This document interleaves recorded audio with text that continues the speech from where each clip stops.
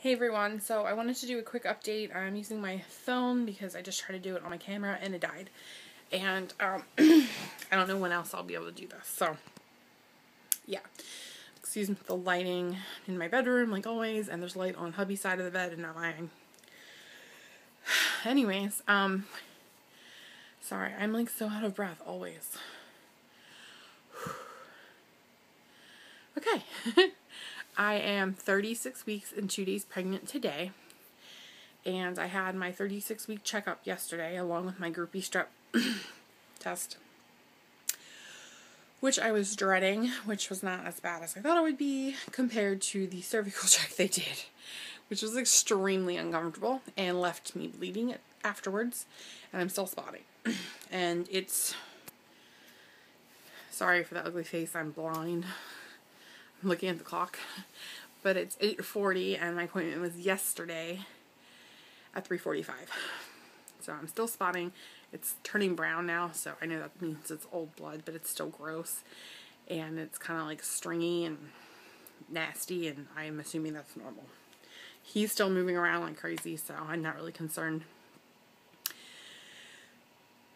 So sorry, I'm out of breath. So she checked me, and much to my surprise, I am 2 centimeters dilated and 70% effaced. And she told me that as soft as my cervix feels, that she gives me 2 weeks, which is kind of scary, but exciting. And to pack my bag is what she said. So I started packing my bag yesterday, and I need to finish. I need to go to Target and get some of like the travel sized toothbrushes and soap and stuff, because like our toothbrush is the Sonicare toothbrush that needs a charger and everything. I really don't want to take that to the hospital, so I'll just get like a cheap toothbrush. And I actually need a bigger bag because all my stuff filled one bag and I still need room for my husband, which the bag I'm using is the larger of the 2 Carter's diaper bags I have. It came with 2, like a smaller one and a larger one, and my stuff, I mean, it's an adult stuff. It's after I put my change of clothes in there, which is like 2 pairs of pants, 3 tank tops, and some bras. It like filled the whole thing. So I have to exchange bags so my husband can put some of his stuff in there. But if he needs to come home, it's not a big deal because we literally live walking distance from our hospital. I think like if you got in the car and drove, it would take you maybe 4 minutes because of there's 2, depending on what entrance you go in, there's like 3 lights or 2. So yeah, I am excited though. I figured I would do my updates after my appointments now that they're weekly. My next appointment is next Tuesday on the 4th. I have 3 appointments at 1 o'clock, 2 o'clock, and 3 o'clock. The first one is the growth scan. The second one is a non-stress test. And then the third one is my normal regular checkup.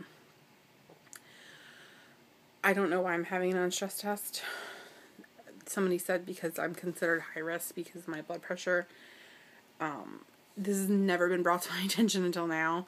I've gone almost my entire pregnancy, but whatever.